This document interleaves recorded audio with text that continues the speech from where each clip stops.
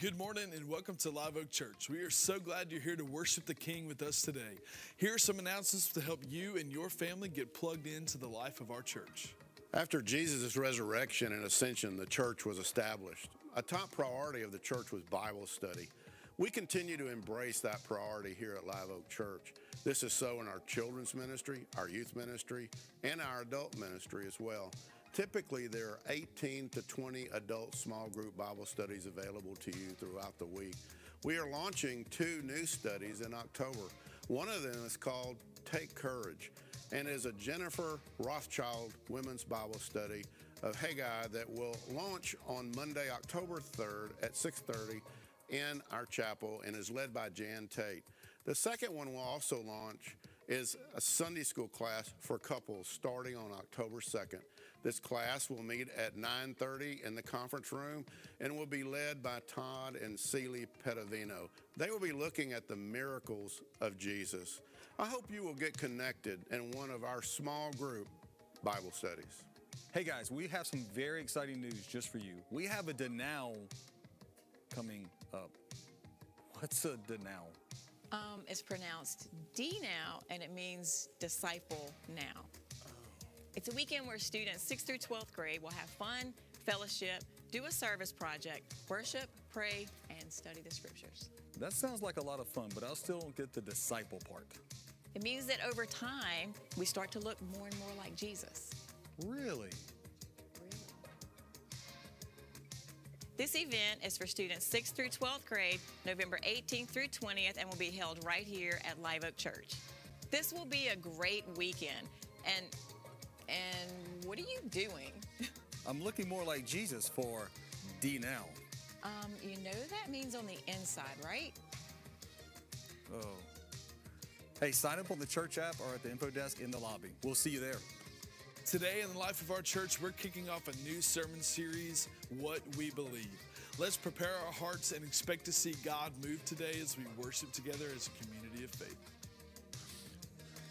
Good morning, Live Oak. So glad you're here in this Lord's Day. I pray to be blessed abundantly. There's a lot to be in prayer for, especially our neighbors, our friends, our brothers and sisters in Florida. If any group knows what they're going through, we do here in Louisiana. So keep them in prayer. If you can help, if you can make your way down that way, if you want to send donations, let us know. Whatever we can do to bring some hope and some relief to the people of Florida. So again, so glad you're here this morning as we're here to worship the King of Kings and Lord of Lords, as we bow our heads in prayer. Our Lord and our God, we thank you for your grace and for your goodness. We thank you, God, for your light and for your life and for the love you give us. And God, I just pray this morning as we enter into this place that we will worship you in spirit and in truth, that we will proclaim your word, that we'll lift up the name of Jesus, the name above every name, that at your name, O God, every knee will bow and every tongue will confess to your glory that Jesus Christ is Lord. So, Father, I pray that this will be, Father, our goal this day. This will be, Father, what we say and what we do as we preach, as we teach, as we sing, as we worship you. Lord God, I pray that your Spirit will fill this place in such a way that our hearts will be touched, that our minds will be changed, Father, and be more conformed to you and to your word. So bless us now. Bless this time. Use it for your glory, for the good of your people. As we pray now all these things in Jesus' name, amen and amen. As we stand together and worship him. Well, good morning, church family. What a great day to be in the house of King Jesus. Let's lift our voice to him. Let's take this time to declare who he is, what he's done in our life. Lift your voice up to him. I count on one thing. The same God that never fails will not fail me now. You won't fail me now in the waiting. The same God who's never late is working all things out. Working all things out. Oh yes, I will lift you high in the lowest valley. Yes, I will bless your name.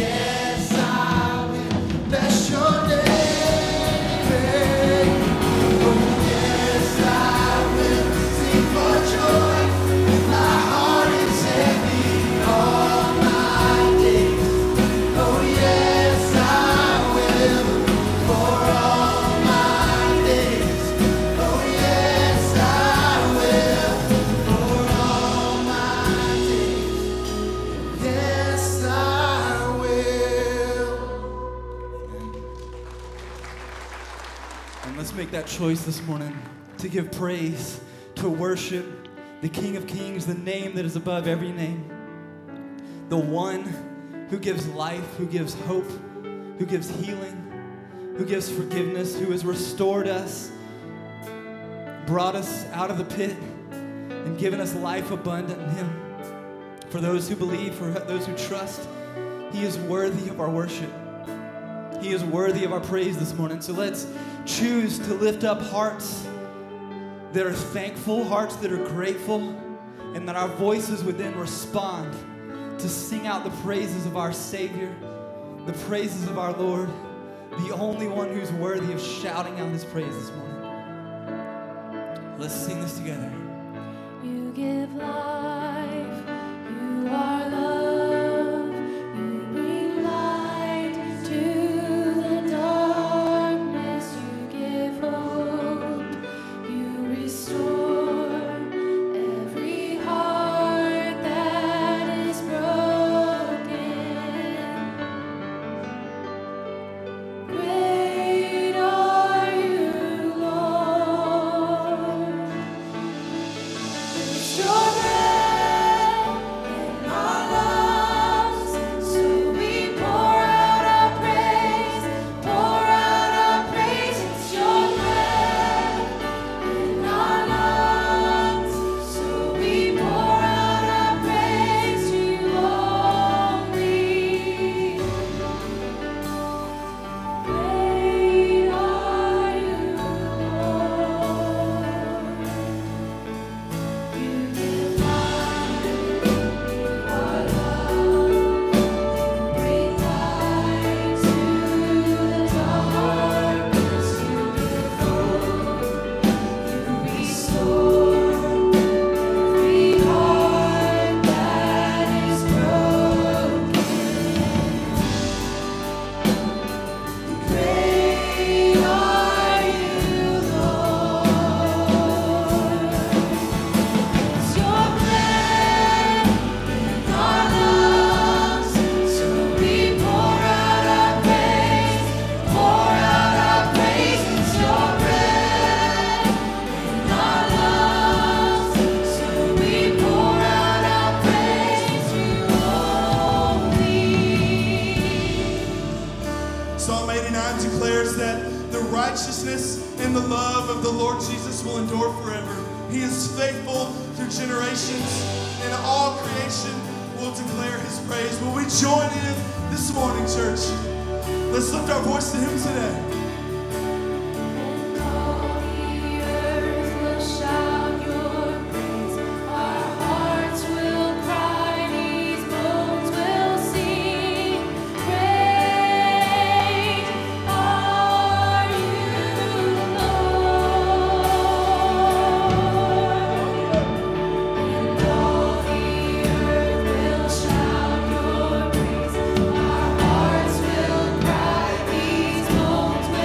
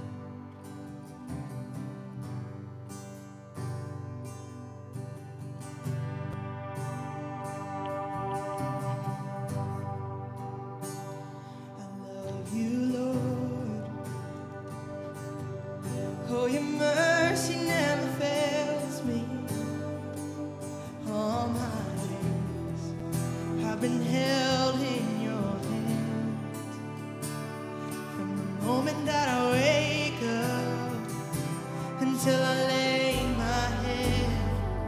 Oh, I will sing of the goodness of God. All my life you have been faithful. All my life you have been so, so good.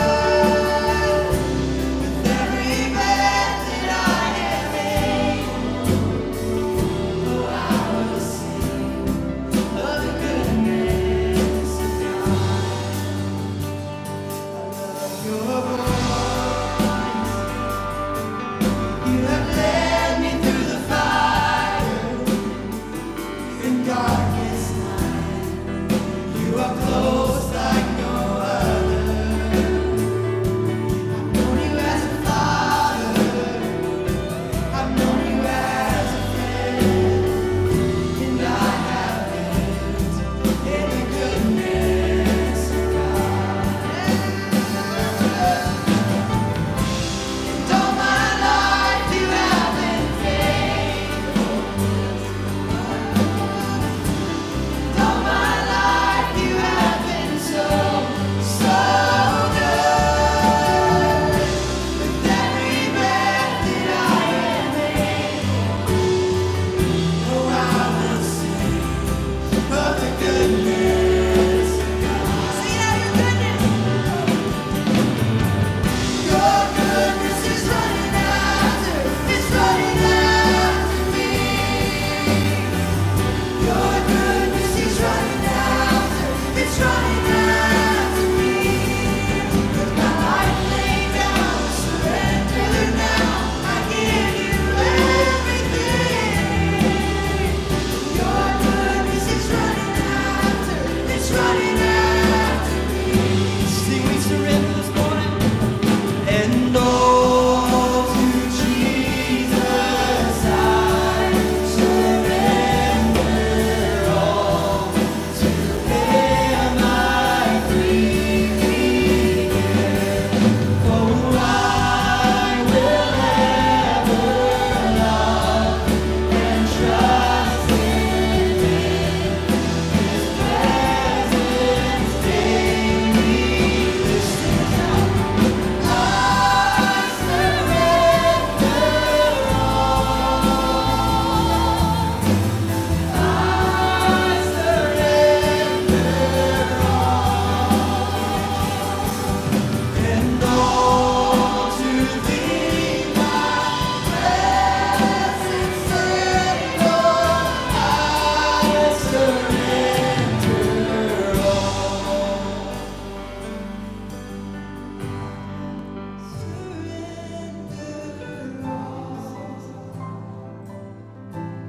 I surrender everything we have, everything we are. And all to Thee, my blessed Savior, I surrender. Sing this out, all my life. All my life you have been faithful. All my life you have been so, so good. With every breath that I am able, oh, I will sing of the goodness of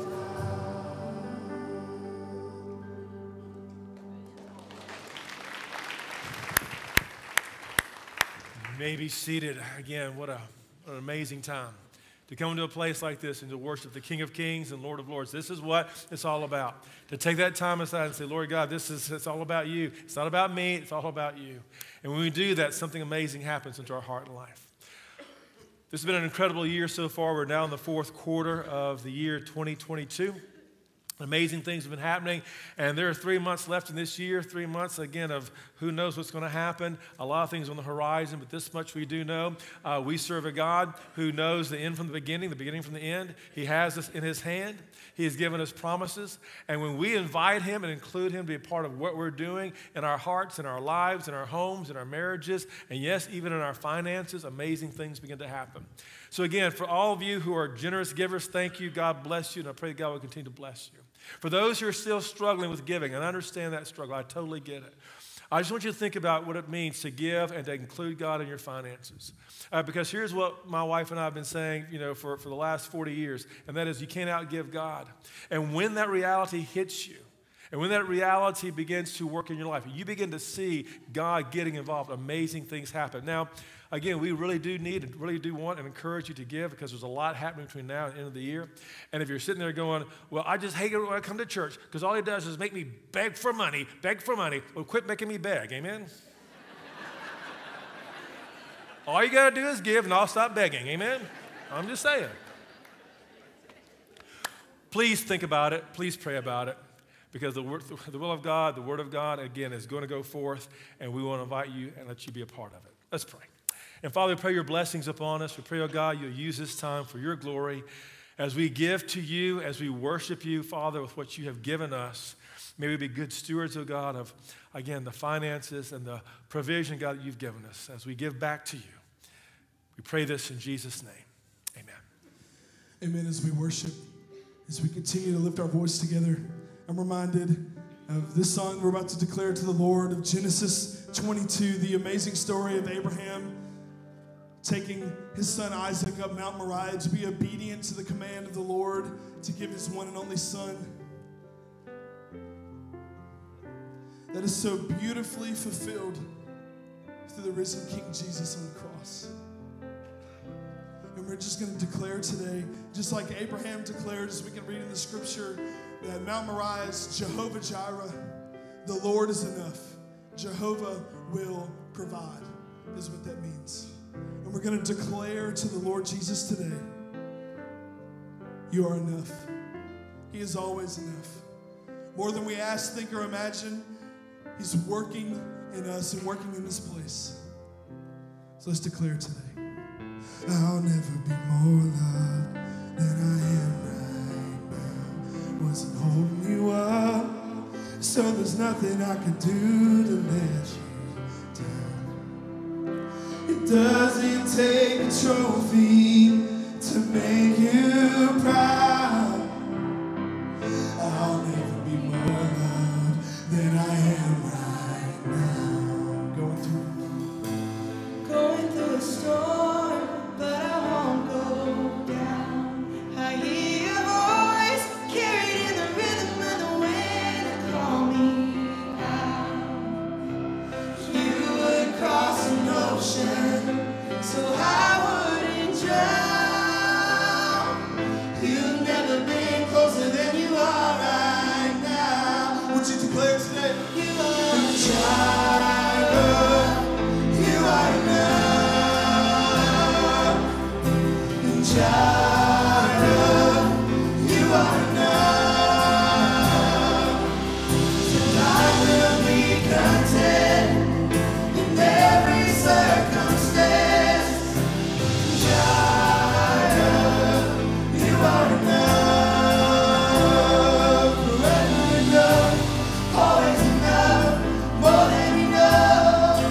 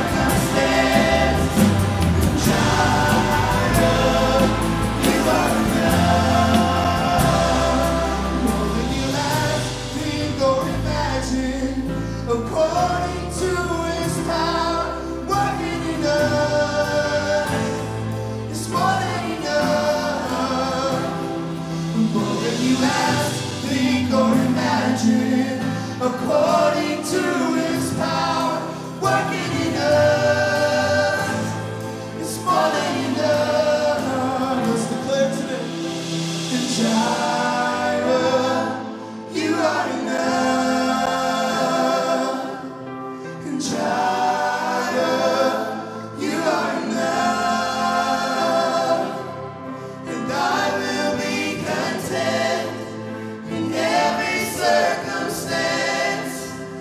Jireh, you are enough. I will be, and I will be content in every circumstance. Jireh, you are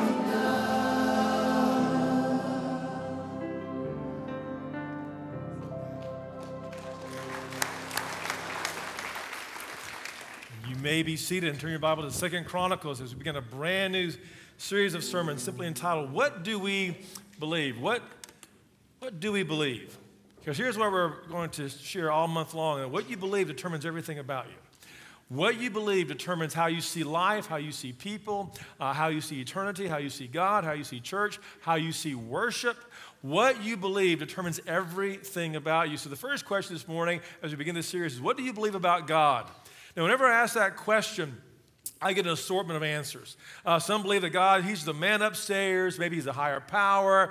Some will say, I'm not even sure there is a God. I went to graduate school and this and that, and I heard this lecture, and I just kind of gave up on the whole God thing. I mean, how do I know there is a God? No one can really know for sure, right? There is a God. And so you hear all these questions and all these responses to the question, what about your belief in God? So again, all month long is going to be our focus. What do we believe? And as followers of Jesus, what do we believe about God? So here's what I do know about most people. When you're in trouble, God becomes real to you. Amen? When the doctor says to you, I'm sorry, there's nothing more we can do for you. All of a sudden, God becomes a little more real. When someone says, I'm sorry about your mom's, your dad, your sister, your brother, your son, your daughter, there's nothing more we can do. God becomes very real at that moment. Because there's something deep down in you, like there's something deep down in me that knows in our heart and our soul, again, that we have been made by God and for God. And that we can use all the arguments, we can have all the excuses, we can say all the things that we heard in grad school or saw on TV or watched on the History Channel or saw on MSNBC or whatever it is that you're watching as to why we don't believe and why there's no God or whatever it may be. But the reality is, when push comes to shove, here's what we all know. We want to know that God is there and God cares. And so it was a man named Jehoshaphat, not a good old-fashioned Bible name. You know, maybe your granddad would, stub his toe and go, great jumping Jehoshaphat, right? Okay. My grandfather did that. Anyway. Jehoshaphat was a prophet. He's in a bunch of trouble here in 2 Chronicles. There is a war coming against him. There is an army coming against him. He's not quite sure what to do. And he's not quite sure where to go, but he knows one thing, that God is there and God indeed cares. And here's where we pick it up in 2 Chronicles chapter 5. As he asks three questions. See if you can pick them up in 2 Chronicles chapter 20, beginning with verse 5. It says this, Then Jehoshaphat stood in the assembly of Judah and Jerusalem in the house of the Lord before the new court, and he said, O Lord, the God of our fathers, art thou not God in the heavens? And art thou not ruler over all the kingdoms of the nations?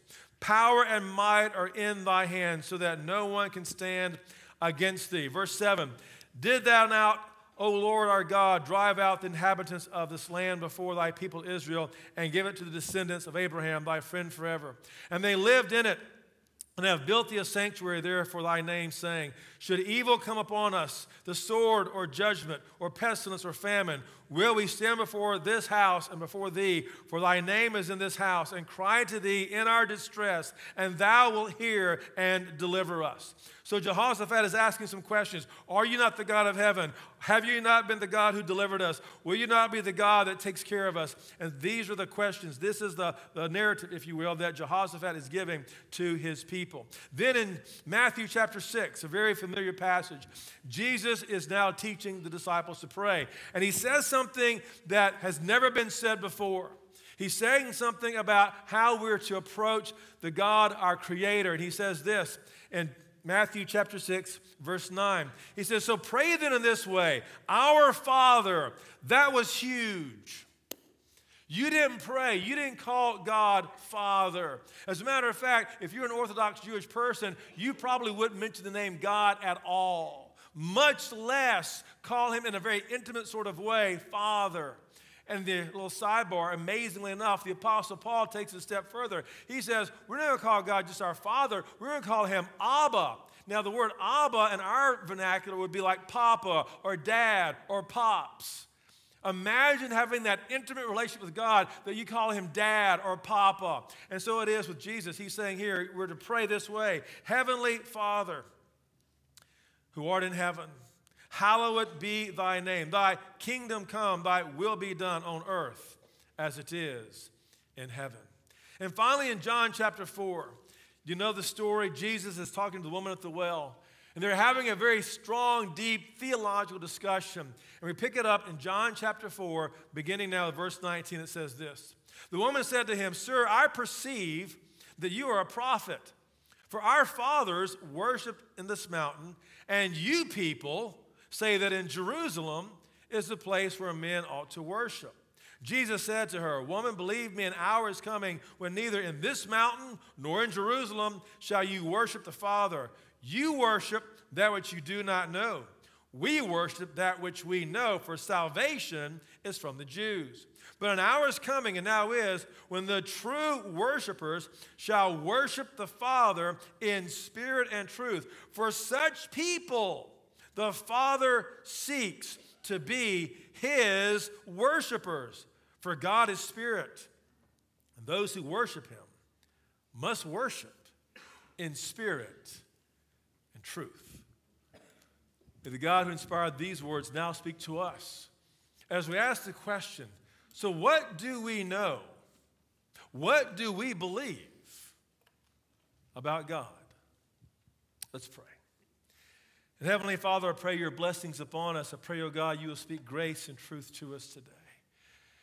And Lord God, may we each answer this question. What do we believe, God, when it comes to who you are and why we're here and where we're going and our relationship with thee? We pray this now in Jesus' name. Amen. Again, perhaps the greatest question we can ask ourselves, or perhaps the greatest question we can ask others is, what do we believe about God? Or what do we know about God? You see, how you see God determines several things about you. See, over the years, I've asked a question. Over the years, I've heard a variety of answers. When I ask that question, what do you believe about God? Or how do you see God? Or who is God? And I get a variety of responses. The first is this. Some aren't sure God's there. I've heard that one a lot. They'll say, you know, I don't even know if there is a God, Mark. I'm sorry. When I look around, I see all the craziness in the world, and I see this, and I see that, and I see suffering. I'm just not sure, Mark, if there is a God or not. I've heard that one. Maybe that's been your response. Maybe that's where you're coming from. Some may believe that God is there, however, but they'll say, well, God may be there, but I don't think God's involved. I mean, he may be out there somewhere, but I don't know. I don't even know if he's involved or not. I mean, the way things are going in my life, he's not involved with me. I can't say that he's there. Thirdly, some will say this. I think God's restrictive. And so therefore they avoid God. God won't let me do this, and God says I can't do that, and God won't let me do this, and God says that's wrong and that's a sin. So I just kind of keep God at arm's length.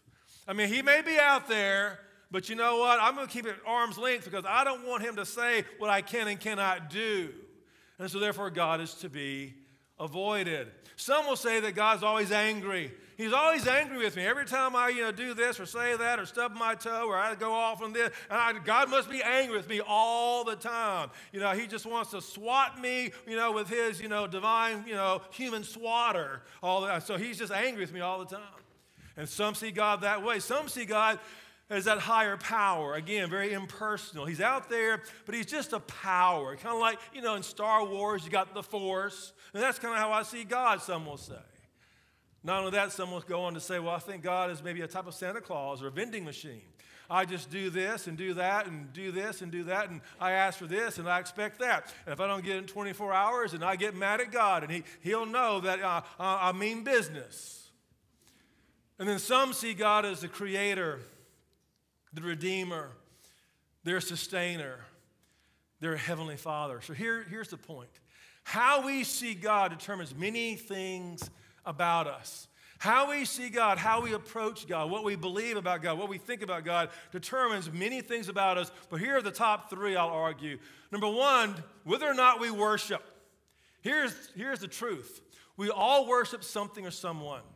And how we see God determines how we worship or if we worship. But again, we all worship something. Please understand, even an atheist worships something. We all worship something or someone. And you can look at the criteria by asking this. Anything we give our allegiance to has the potential of our worship. Anything that we're loyal to, anything we give money to, anything that we say that we love, anything we focus on, anything we get excited about can become an object of our worship. And here's what I've observed. You've seen this as well. We've all recognized this. That what happens in concert halls, what happens in stadiums or arenas, and what happens in churches all have a very interesting parallel. You think about that. What we see going on in stadiums, concert halls, arenas, and churches all have a very interesting parallel. And sometimes we need to ask questions. Who or what do we actually worship? Because if we're going to be really, really honest with ourselves, here's what we all know, ladies and gentlemen. We all have our idols. We do. We all have our idols. As a matter of fact, the human mind is a great idol factory. I'll say that again. The human mind is a great idol factory, and we're good at making idols. And if you don't realize that about yourself, then you'll never pause and really examine who or what it is that you worship, and perhaps never really turn to the one worthy of our praise. Next, how you see God determines how you see yourself. You see, those who have a healthy belief in God, they see themselves that they've been fearfully and wonderfully made by God and for God. They realize that God has created them with a divine purpose, that God has given them this moment in time in world history, that God has given them an eternal meaning, eternal value. And that what you say and that what you do during this time on earth really does matter. That you are not an accident. That you have been made by God and for God for such a time as this. He knows you by name. The Word of God makes it clear. He knows every hair on your head. He knows when you get up in the morning, when you lie down at night. He knows every thought that crosses your mind. He is an eternal God. You've been made by Him and for Him with divine purpose. And when you understand that about God and you see that and recognize that, amazing things begin to happen. But ladies and gentlemen, here's what I know. If a person doesn't believe they've been made by God or they have some like token belief, then they see themselves as a cosmic accident with no real purpose, no real meaning. As a matter of fact, many who have no real belief in God will say this, that all these social constructs in our world, they can be deconstructed. If all these social constructs, because they'll say, who says who's a man or a woman? Who says what's right or wrong?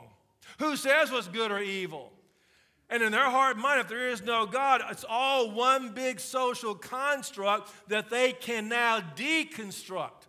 They will say things like, I don't have to follow the social constructs. I do what I want. So how you see God determines how you see yourself. So life is either all about me or it's about the one who created me. So how you see God determines how you see yourself. And thirdly, hear this. What you believe about God also determines the message that you're wanting to share with the world. Now, again, we all have our messages, don't we? You said this about other people. Well, that was a message, wasn't it? They didn't show up. They said this. They said that. They didn't go here. They went there. They didn't look my way. They wouldn't even look at me in the eye. That was a message, wasn't it? So we all have a message, don't we? We all have a message that we want to share with the world. We all have a message that we want to share with others. So here's the point. Because we have this message, that message, ladies and gentlemen, determines or is determined based on what we believe about God. You have a message. In other words, there is something you want people to know. You have a message. There is something you want people to know. So here's my question. What's your message? What is it that you want people to know? What is your message? Because you have one. Every song has a message. Every sermon has a message. Every facial expression has a message. Amen? Every word you say has a message. So here's my question. So what's your message? For some, their message is this. You do know I'm better than you, don't you? That's their message, right? You know those people. You've been around that blessing. I am better than you. Or some is, I'm in charge here. Or some, I'm in control here. For some, their message is, it's all about me. Or for some, their message is, I have more, and mine is better, and mine is prettier. That's the message, and you need to understand that message. For some, again, it's all about how amazing I am and how amazing you're not.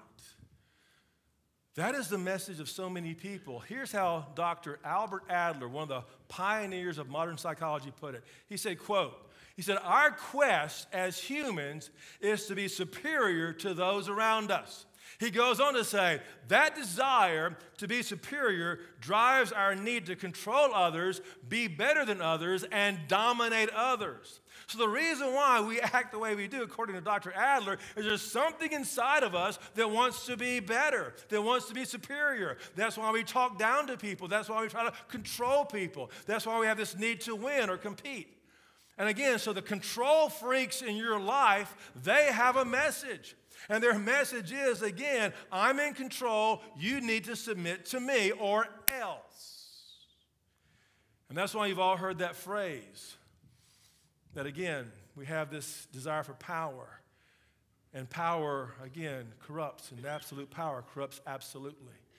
There's something inside of all of us, part of our sin nature, many will argue. We want to control or dominate those around us. So how you see God determines your message. See, the message of Jesus was simple. Jesus had a message, by the way. We all know that, right? Jesus had a message, and the message of Jesus was amazing. It was so simple. Here's the message of Jesus, for those of you who may have missed it. His message was simply this. God so loved the world that he gave his only begotten Son, that whosoever believes in him will not perish, but they will have everlasting life. And that was the message of Jesus. He walked on this planet. He walked among us to give us that message. So the truth is this. More consequences for thought and action follow the affirmation or denial of God than answering any other basic question. I'll say that again. More consequences for thought and action will follow the affirmation or the denial of God more than any other question that could ever be asked. So again, ladies and gentlemen, boys and girls, understand this. We need to know one thing, that we are surrounded by skeptics, aren't we? We're surrounded by non-believers. We're surrounded by those who are the sarcastic agnostic. I've been around these individuals, so have you. Maybe you're one out there. I don't know. The reality is we know them. And skepticism and non-belief and whether or not there's a God is something that we see all around us. If you go to any university, or if you talk to that person down the hall where you work, or maybe there's that brother-in-law who doesn't believe anything, here's what we know. They're going to give their outdated arguments. When you talk to the non-believer, you talk to the skeptic, they will always give you their outdated arguments that when cross-examined or when new evidence is presented, falls like a house of cards. See, of all the subjects in the world, of all the things you can study in grad school or college, wherever you may be, there is one area, there is one program, there is one subject that will not allow you to cross-examine it. Do you know what that subject is? There is one. You can cross-examine various philosophical views, various theological views, various scientific views, laws of physics sometimes are cross-examined even. But there's one thing that one area that will never let you be cross-examined, and it is the subject of evolution. You cannot cross-examine. It's not allowed. The theory, the hypothesis perhaps at best, of the subject of evolution. It's not allowed. Colleges, universities, grad schools, Bio 101 will not allow anyone to cross-examine it. And here's why. The moment you cross-examine it, you know what I'm talking about, cross-examine, right? In a court of law, you know, you have the examination, the cross-examination. When you cross-examine evolution, it falls like a house of cards. Here are at least 5 things that have been discovered recently, ladies and gentlemen, in the last 50 years that have, again, destroyed the pillars of evolution. Number 1, the fossil record does not support evolution. Did you know that? Darwin himself declared evolution stands or falls on the fossil record. Dr. Colin Patterson of the British Museum of Natural History said, quote, "Of all the millions of fossils at our disposal, we have no fossils that support evolution." The author T.H. Morgan said this in his book, Evolution and Adaptation: "We have not one single instance of one species transforming into another." Number 2, DNA, the complex code of life, with 3.1 billion bits of information that determine every living thing, from the kelp in the ocean to the cactus in the desert. Every living thing, again, is based upon its DNA. It declares there's intellect because, again, for there to be information, there must be intellect. And DNA is simply information. That's why Francis Collins, who mapped the human DNA, said, quote, "I felt I was looking at the book of life and the handiwork of God." Number 3, that probiotic or that prebiotic soup that, again, that had to be around in order for evolution to happen, kind of bubbling, like a kind of cauldron, and all of a sudden everything comes together. Could have never happened. Why? Because the atmosphere is either filled with oxygen or UV radiation. Therefore, these chemical reactions could have never happened. Number 4, mathematical probability says evolution could have never happened. Again, here's how they put it. What are the odds of 10 monkeys in a room together with 10 computers creating the Encyclopedia Britannica? How long is that going to take us? 10 monkeys. We'll give you 20 monkeys. We'll give you 100 monkeys with 100 of the top computers. And we'll wait for that Encyclopedia Britannica to be published, right? Ladies and gentlemen, boys and girls, here's what we know.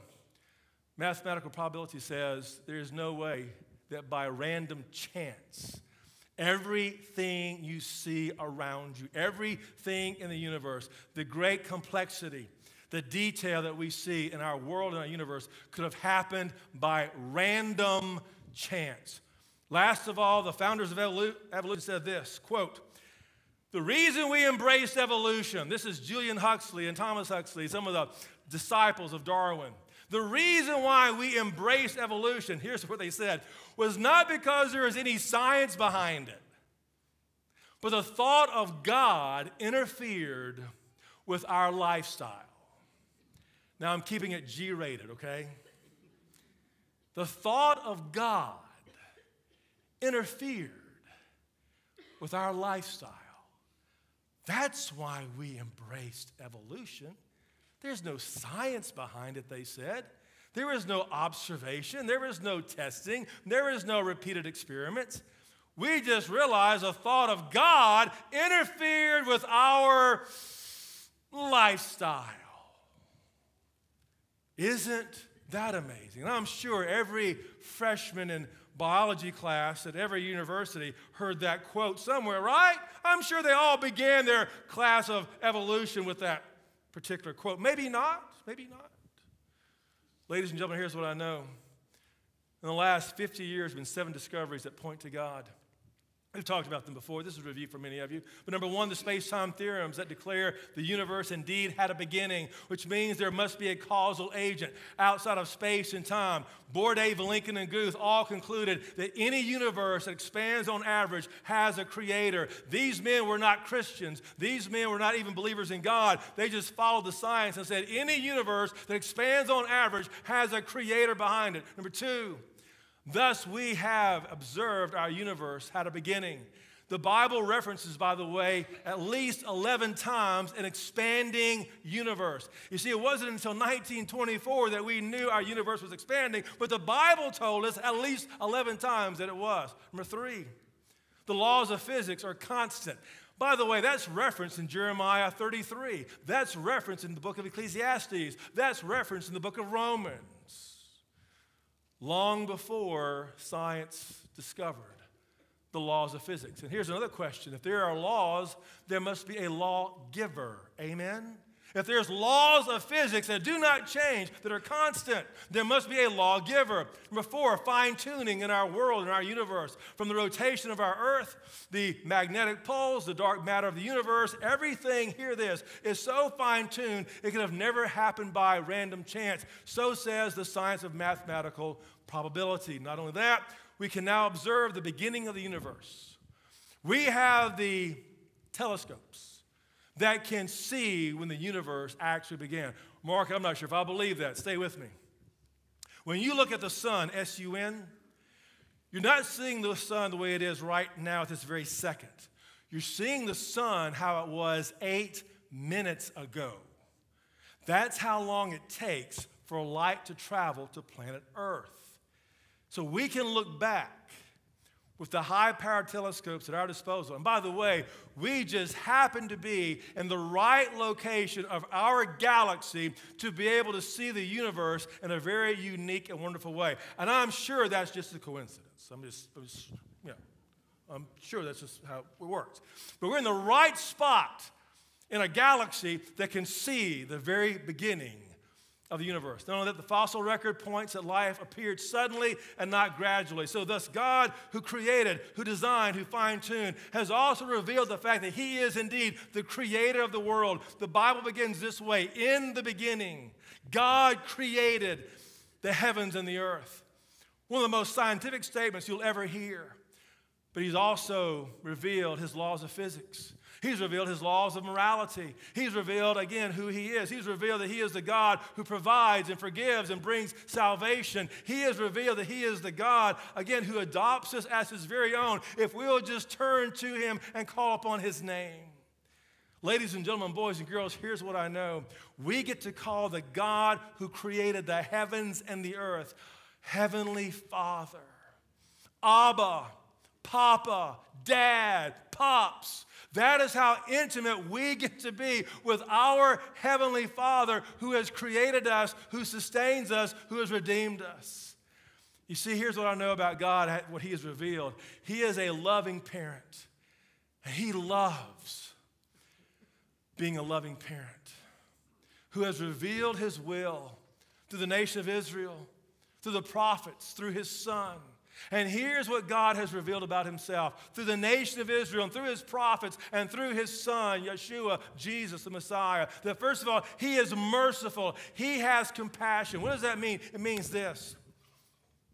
He understands you.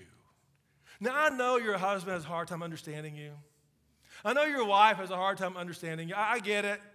I know your kids scratch their head and go, what's up with Dad? I mean, what's up with Mom? I mean, come on. God does it. God never scratches his head and goes, what's up with her? What did you do? What? No, he gets it. He knows you. He understands you. He understands everything about you. He knows who you are. He knows what you do. He knows why you do it. And the Word of God says he has compassion. He is merciful. Number 2, he is filled with grace. Grace is giving us goodness, hope, life at his expense. It's goodness and blessing that we don't deserve, that he pours onto his people. See, every Christian knows one thing.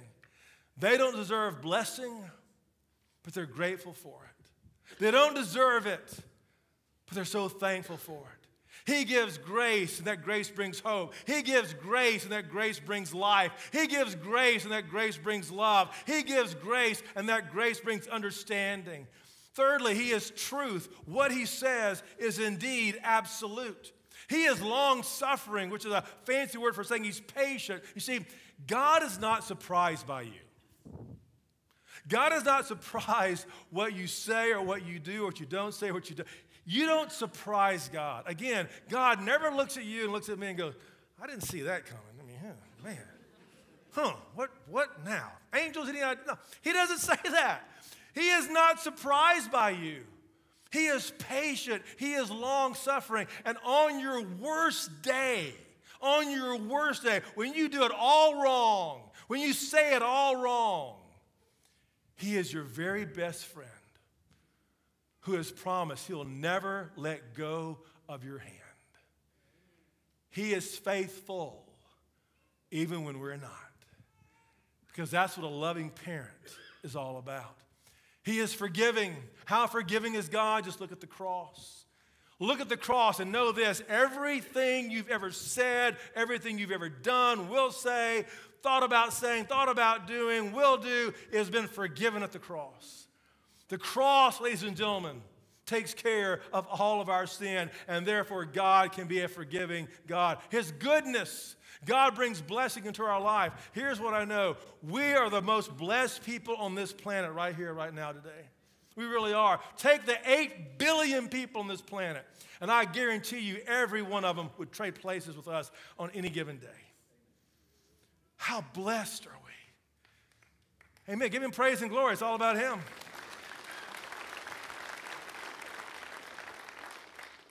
How blessed are we? And last of all, number 7, we could go over several more, but number 7, if you're kind of keeping score, keeping count, he's just. He is a just, gracious, loving, patient God. So God works in your life, especially when the enemy approaches. God works in your life, especially when the storms come. God works in your life, especially when the battle begins. So we ask 3 questions, just like Jehoshaphat. Are you not the God of heaven? Are you not the God who brings hope and healing? Are you not the God that has my beginning and my eternity and my everything in your hands? Are you not that God? And he would say, yes, I am that God. That's what Jehoshaphat was saying. Did you not, he said.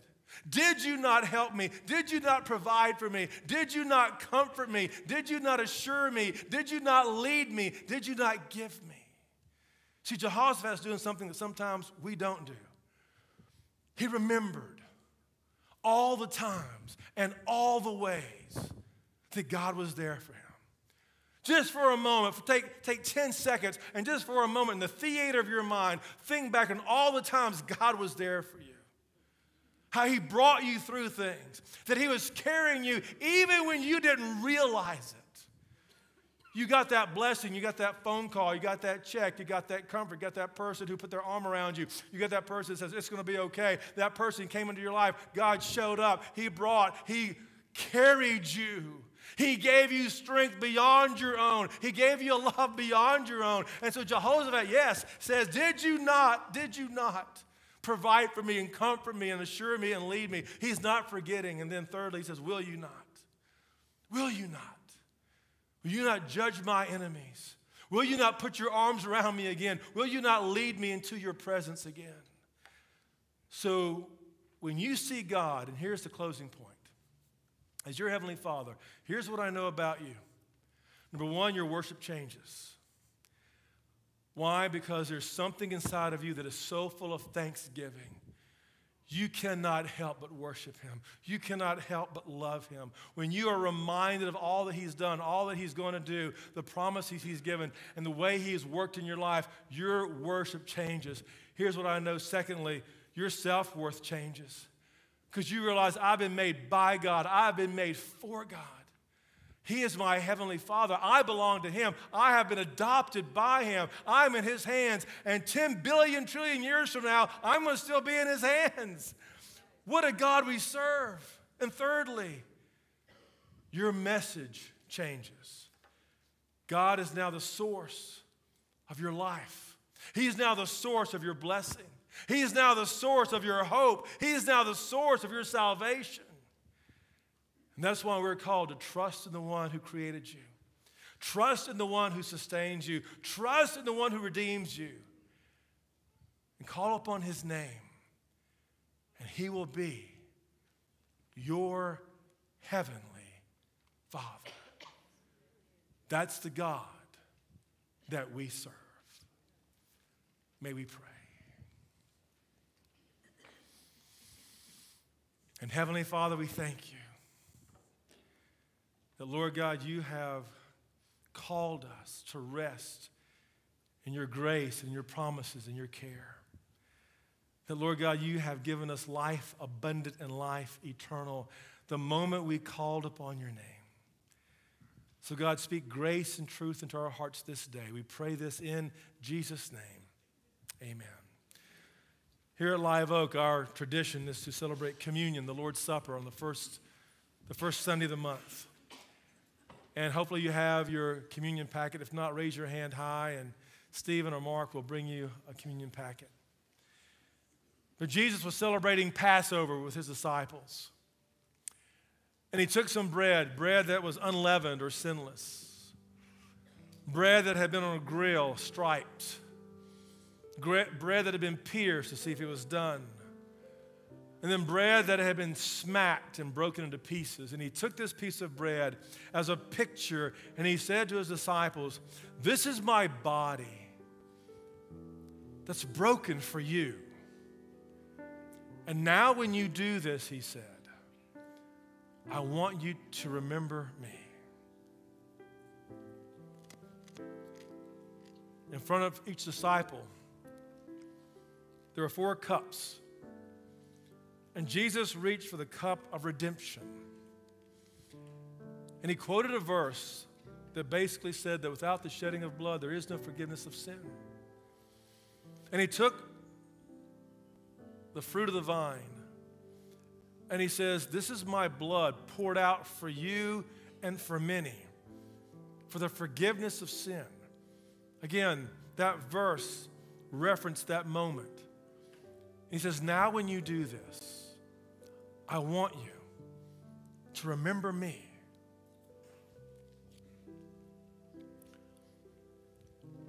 This is a moment of hope, of intimacy, of life, of love. This is what happens when you come together in a loving, gracious moment.